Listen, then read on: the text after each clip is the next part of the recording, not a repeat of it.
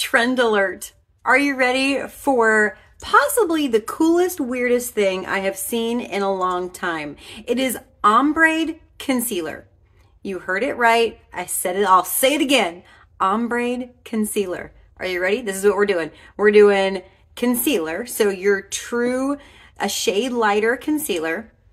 Then I'm going to go under eye corrector, which is my next shade up. Now you can use cream blush here. I'm using hydrating lipstick. Here is Festive Pink, sorry, and Fuchsia Dreams.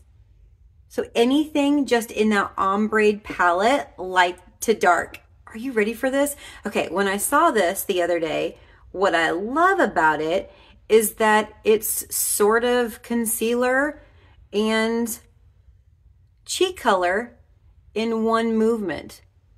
And it's a high cheek color. And if you've seen me do this before, I called it cheek strobing. Well, it's the same affect. Okay, this is like really fun. You guys, I have not tried this before this 90-second reel. So what you're seeing is just true to form. Exactly.